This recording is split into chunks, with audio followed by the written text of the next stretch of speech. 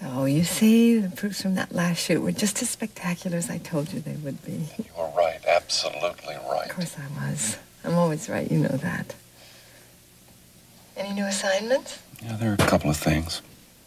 Listen. Matt, how is he? It's one thing and another with he and Josie. Yeah, Josie, how is she? Have you seen Sharlene? How are you? Oh, me, I'm swell. You kidding? I'm queen of cell block B. I mean, the cuisine isn't, well, you know, exactly nouvelle, and I'm not too wild about the decor, but, you know, I think we've got a real thing with this little outfit they gave me. I call it sort of early feed sack. Honey, come on, laugh at my jokes, will you? It's about all I can do right now. Sorry. I'm okay, really. No, you're not okay, really. You know, I've been here before. I've been Mitch, in prison. stop it. I know Please stop about. it, honey, please. It's the only way I can get through this if I say I'm okay. If I dwell on this, I'll go under. I know I will. So, let's just not do any more, okay? Okay. You want to talk about how soon you're going to be out of here? Oh, yes, that's a great topic. Have you decided to change your testimony? I can't. No, what do you mean you can't? Why not?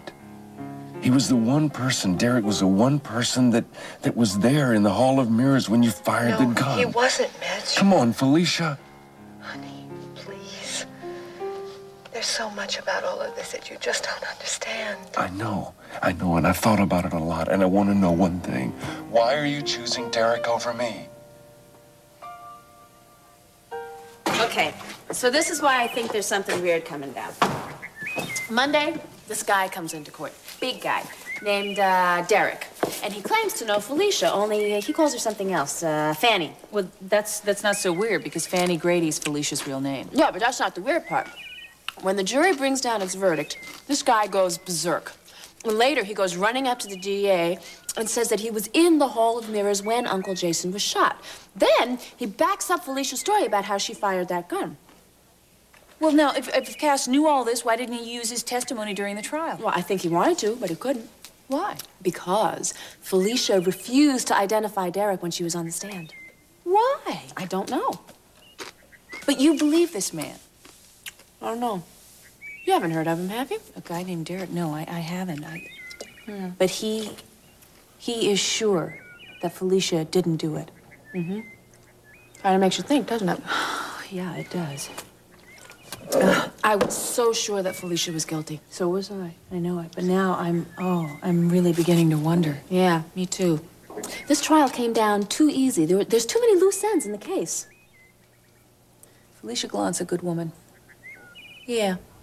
And I want to put the real murderer behind bars. I mean, Uncle Jason deserves at least that much. And you've been through so much, and... So has Josie. Had to talk to her yet?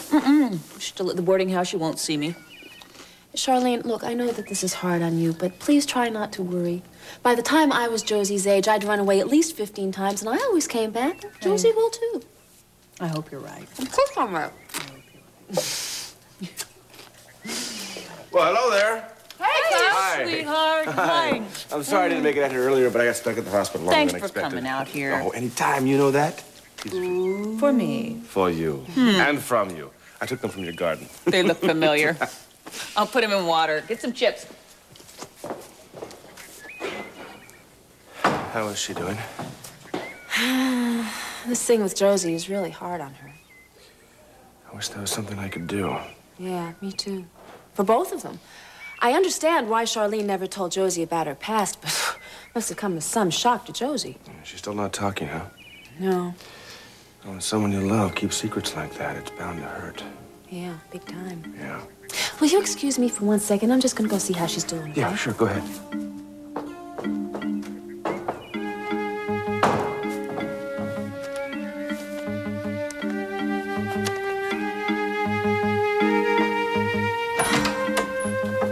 Hi, darling. What do you want? Let's try that again. Hello, darling. I've really had quite a day, Mother. I would appreciate it if you don't get on my case. Did something else happen with Jake? No. I told him to wait until after the Cory anniversary party. I think he's going to go along with it. And what's wrong? Well, I can't get my own money out, for one thing. Why do you need more money? I just want to be prepared for anything that could happen. Victoria, you can't buy Jake off. His middle-class values won't permit that. I wasn't thinking of a bribe. Victoria, you're not focusing properly. We don't need money. We need time. You know, Jake is not in the mood to cooperate with me. I don't care what he's in the mood for. The party's only a week away, and we need some more time. Don't you think I know that, Mother? Just calm down. Calm down. That's the most important thing. We have to think and be calm. All right? Now, we have a week's grace. That's what we have to work with. I did one thing that might be helpful. What? Well, I saw Marley at the Paradise after I left you the other night, and she was waiting for Jake to get off work. And Jake was flirting with one of the waitresses. So Yes. I, reminded Marley of Jake's weakness for other women. What did she say? She was unnerved. I hated doing it to her. Well, I hate that you have to do it, but you're trying to save 2 marriages here. Right. What else did you say? Well, I told her that she should probably tell Jake how she feels about cheating. You think she'll do it? Well, I don't know yet. I certainly hope so. I hope she will, too. I think it just might remind Jake that telling Marley about Stephen just might be a little too risky. And then maybe he'll stop and think about ruining everybody's lives. Right.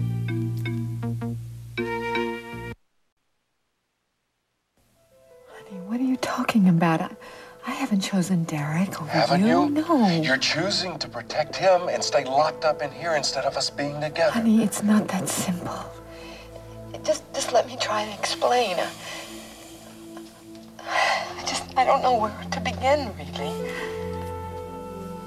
Look, hey, what sort of hold does he have over you? What has he done to you? He hasn't done anything. You told me that he hadn't threatened you. He didn't threaten me. He didn't. Then why? Why? You know him. I know that you know him. He was at the party, wasn't he? He was the strong man, wasn't he? Please. Look, why are you doing this? Why are you deliberately hurting your own case? Hey, you know I love you. I miss you. I would like to be with you. I miss you too. But I don't understand, why are you doing this? I don't understand that. I mean, it's like you're just deliberately choosing to be separated. Please, could you let me explain? What?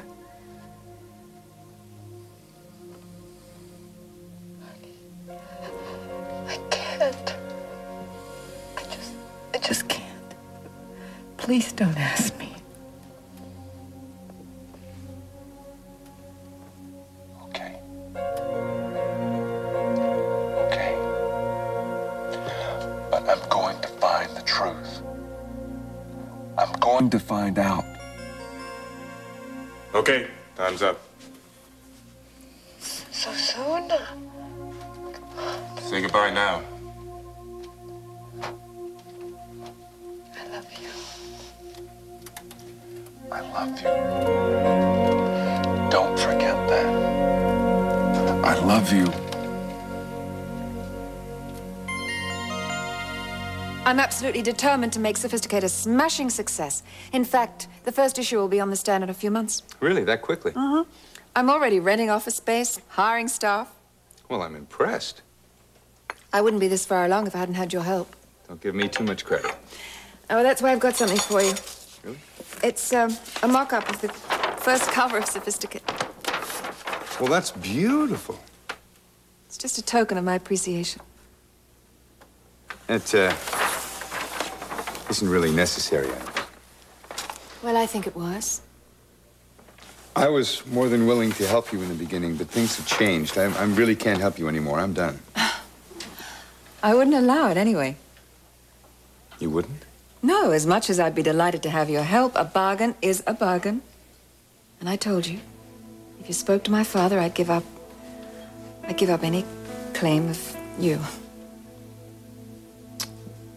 I'm glad We understand each other. So it's not really thank you, it's also goodbye.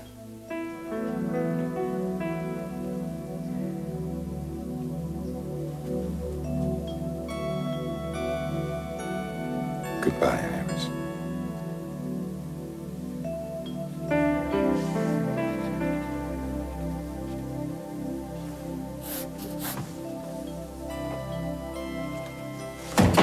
Hi. Hi. You're all alone, I see. Yeah, Zach knocked off about an hour ago. Leaving the workaholic to slog it out, huh? Yeah. Why don't you pack it in? Come and have dinner with me. Oh, that's the best offer I've had all day. Great. But I'm afraid I have to pass. I have some private investigator's notes that I have to go over. For Felicia's case? Yes, right. How's it going? Well, basically, we're right back to square one, unfortunately. I'm going to go back now and take another look at all my original suspects. All of them? Every single one. Iris, Evan, Jake, John.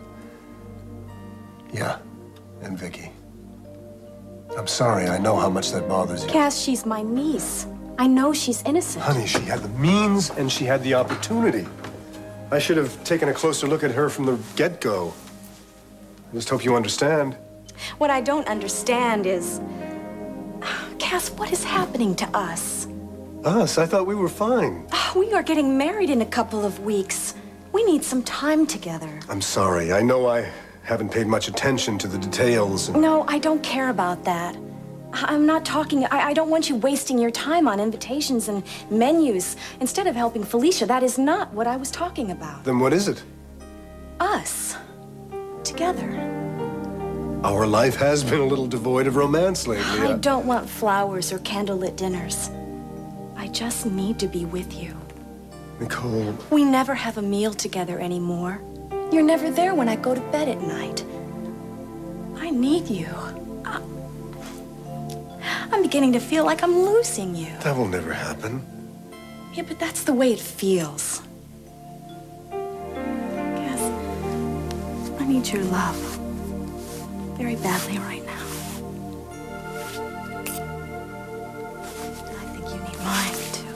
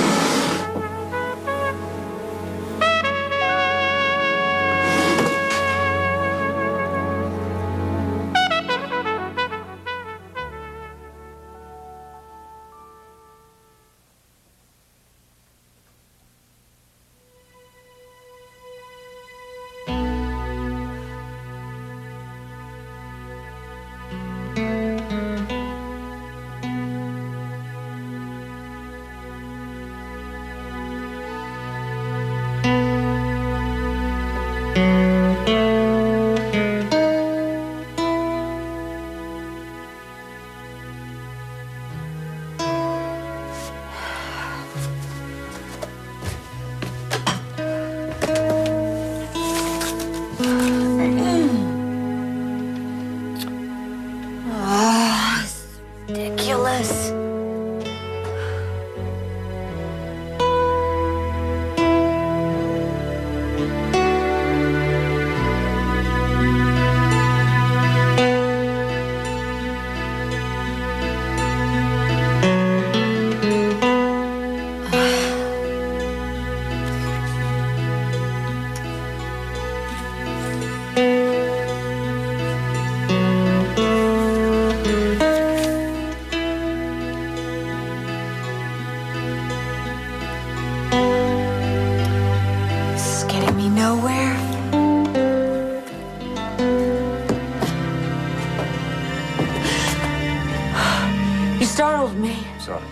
It's all right.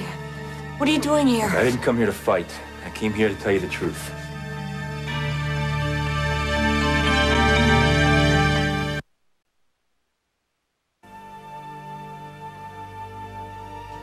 You're gonna tell me about Fanny?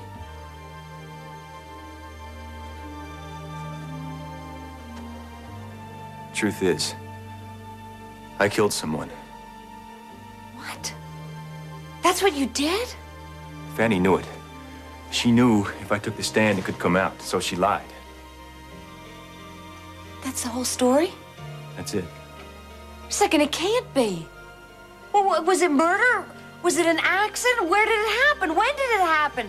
What about Felicia? What did she have to do with all of this? Of course, you the said details are I important. threatened Fanny to make her keep quiet. I didn't. She wanted this to happen this way. I just needed to tell you. You're the only one. Thank you. There's something I don't understand, though. What? Why, if you knew that it was as dangerous as it is all along, why did you decide to risk it? It doesn't make sense. I'd die for Fanny. Wait, where are you going?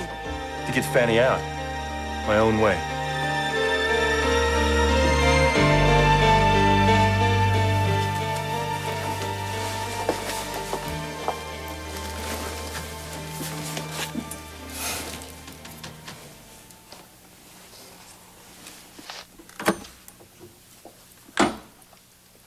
Miss Gallant?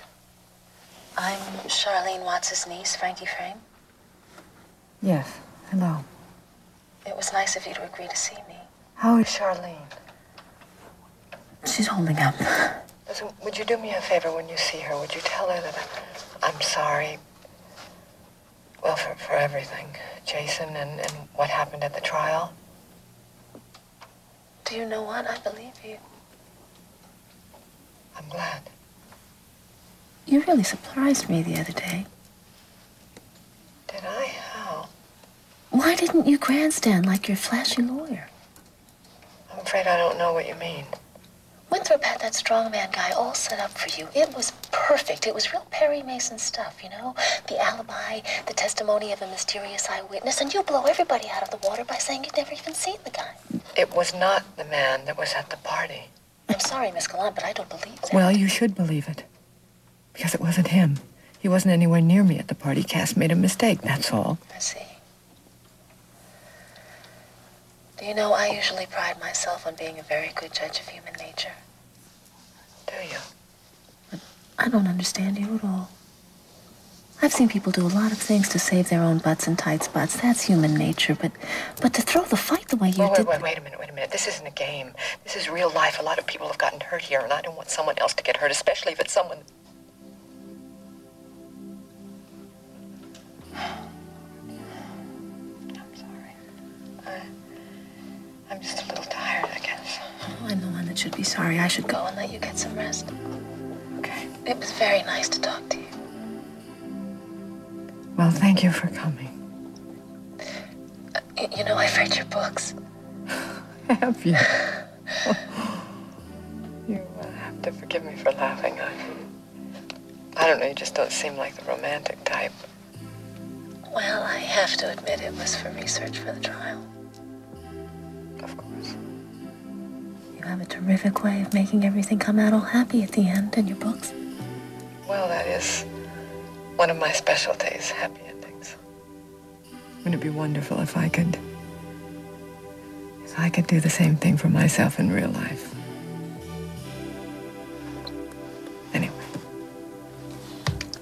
Bye.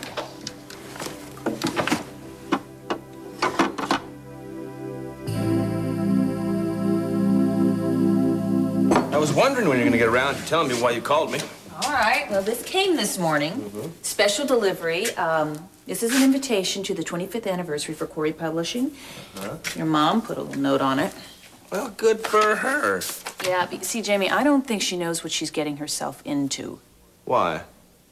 Why shouldn't the Corys and the Frames be able to get along? Huh? No, that's not the point. The point is, I think this has gone a little further than you know. I got a call this morning from my sister-in-law, Gwen. She received an invitation from Rachel, too, and she's coming. Good. I haven't seen Gwen for years, or Uncle Willis. No, Willis isn't coming, and Gwen, she sounded a little odd, Jamie. Why? What happened? Well, you know, after she and Willis left Bay City, they ran into some pretty hard times, and as a matter of fact, they almost lost everything they had. Oh, I didn't know that. Well, they didn't want to talk about it. Gwen sure didn't. She's very proud, and... Mm-hmm. What? Well, I don't know. After everything that's happened recently, Jason, I'm not sure that this is the right time. Why? Because she might feel uncomfortable around your family. I mean, I still am. Listen, I'm glad she's coming back. Maybe we can help her out. But, Jamie, the point is that over the years, a lot of frames have lived in Bay City. A lot of them, and most of us haven't had a very easy time here. Well, that's why my mom is trying to make amends, Sharlene. But, Jane, a lot of my brothers and sisters have very bad feelings about the Corys, especially your mother. I know, I'm not saying it's right. As a matter of fact, I think it's crazy. But I just hope that she isn't making a mistake by inviting them here now.